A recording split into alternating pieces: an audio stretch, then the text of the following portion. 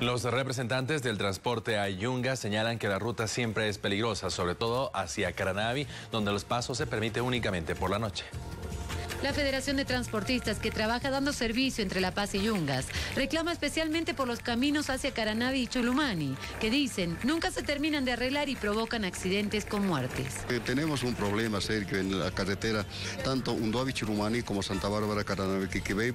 Son los dos tramos en construcción que nos cortan el paso desde las 7 de la mañana hasta las 6 de la tarde. O sea, estamos cortados el viaje en el día, solamente estamos haciendo en la noche. Y hay huecos en el camino que le ha engañado, seguramente le ha quitado el volante, no ha podido controlar el volante y se ha entrado al barranco. Son 300 metros de profundidad.